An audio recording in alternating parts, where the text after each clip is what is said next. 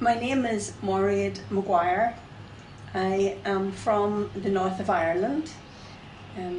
I won the Nobel Peace Prize in 1976 for our work in Northern Ireland to help bring a peace process in our country, which was suffered tremendously from violence.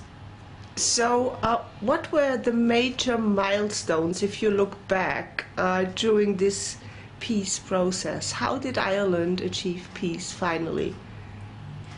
Well, Ireland is a divided country, and in the north of Ireland we also have a divided community because we have many different ethnic groups in the north.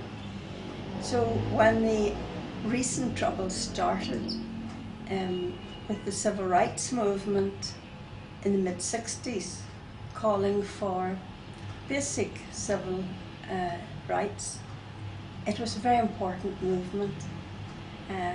Unfortunately, violence erupted, and we then found ourselves in an ongoing cycle of violence, from rebels wanting a united Ireland, which the majority of people were not asking for, from people using the gun for their own political aims, from state violence, which was trying through illegal means to end the conflict. So we found ourselves in a vicious circle of violence, with many people dying and on the brink of civil war. And in 1976, a terrible thing happened.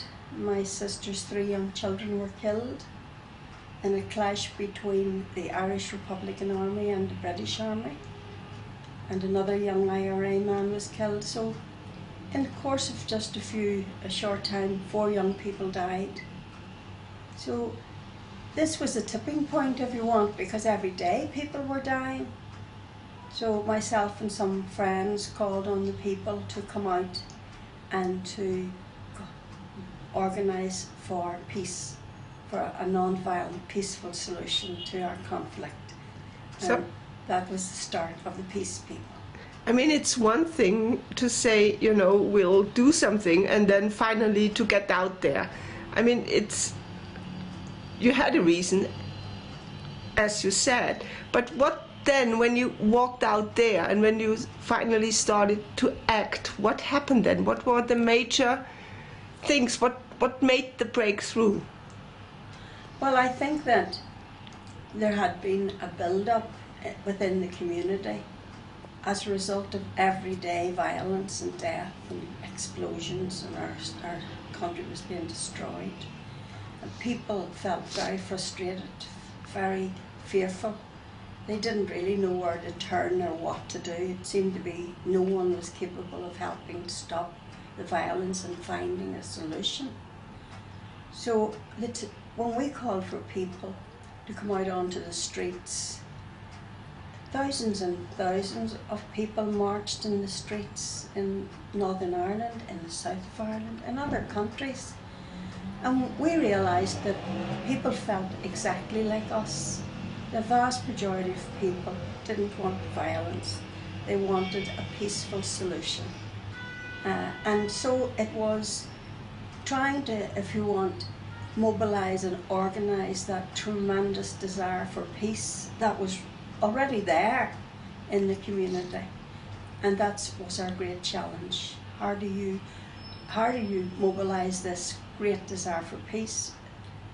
Cement it, if you want, in the ground, so that people understood one rally doesn't bring peace, one peace conference doesn't bring peace, but it is an ongoing process.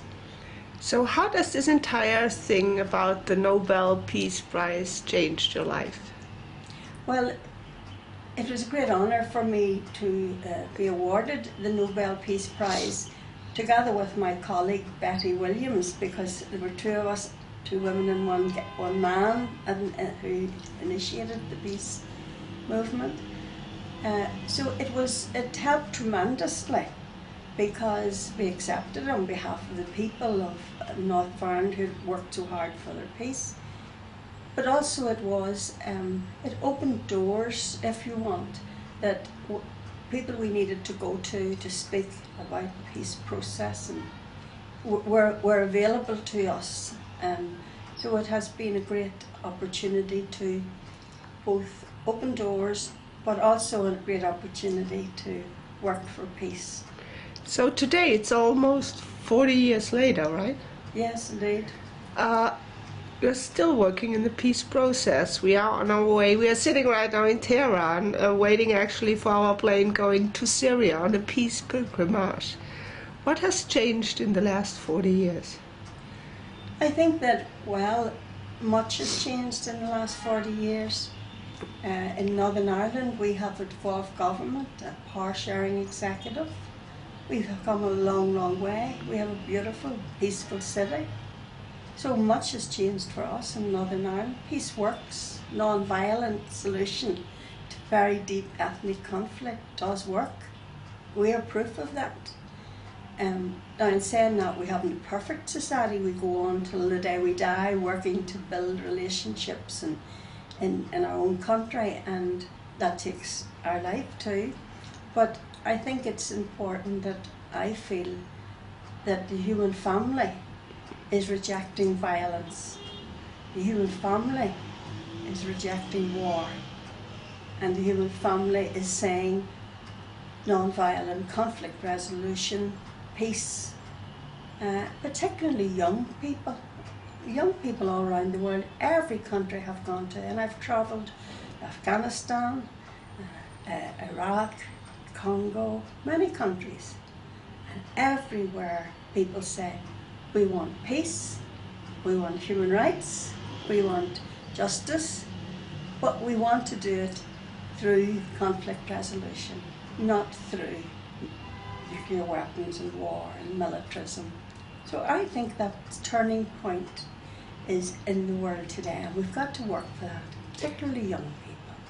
So we are like 40 people today going to Iran on a peace pilgrimage, going to Syria, sorry, on a peace pilgrimage. What do you think like 40 people can achieve?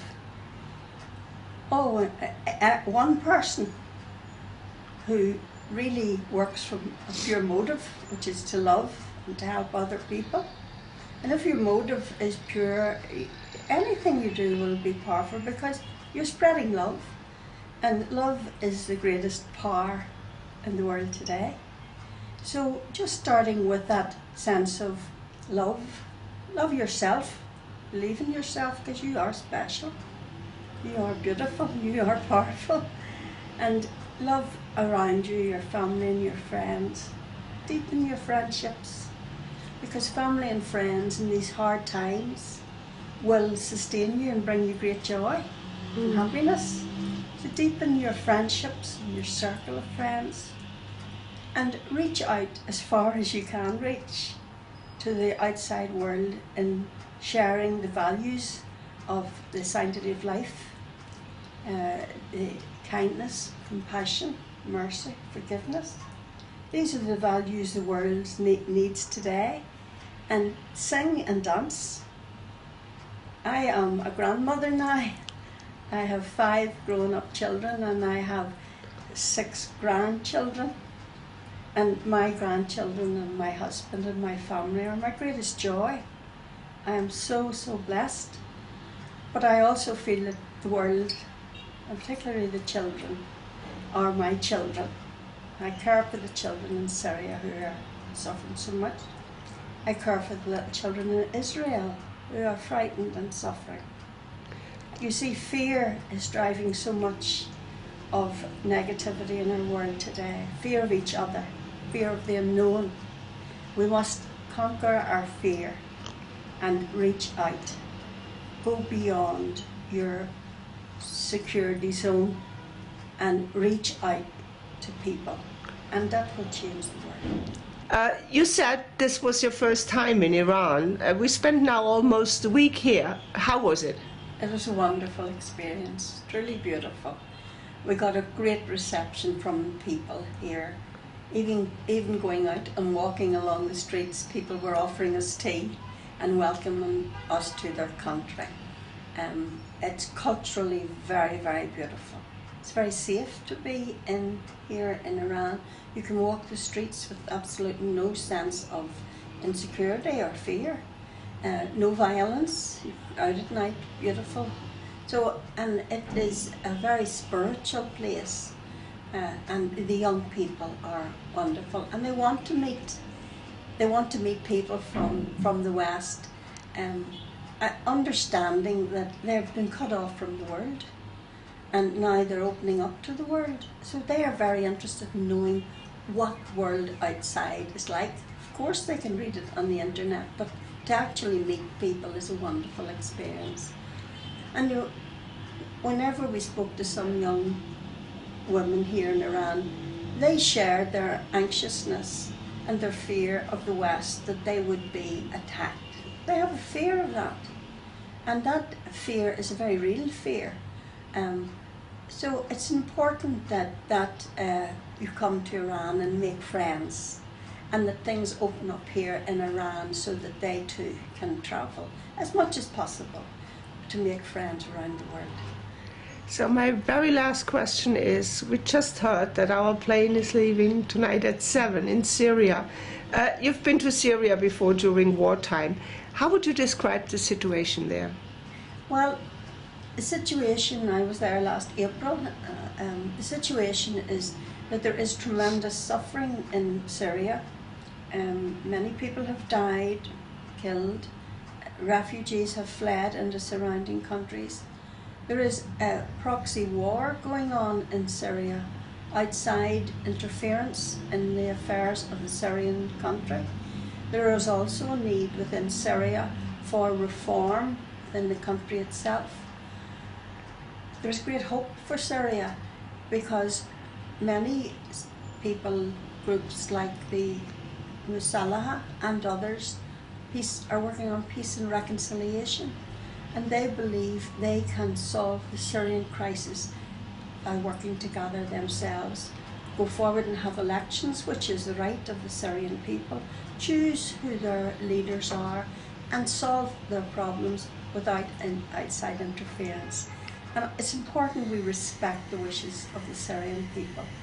Within Syria itself, in some places we visited, it was very, very beautiful. We have to remember, you know, that places like Syria are the cradle of civilization. That's important to remember that. But they're also, because of the last 3 years of violence, much destruction. But the Syrian people can rebuild their country, and I have great hope for the future of Syria. Thank you. Thank you very much.